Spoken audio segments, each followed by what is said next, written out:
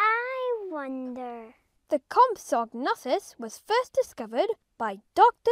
Oberndorfer in limestone deposits in Bavaria, southern Germany, in the late 1850s.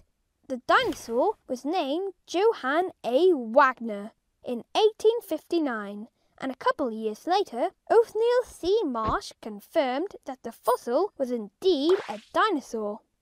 Only 2 fossils have ever been found, one in Germany and one in France.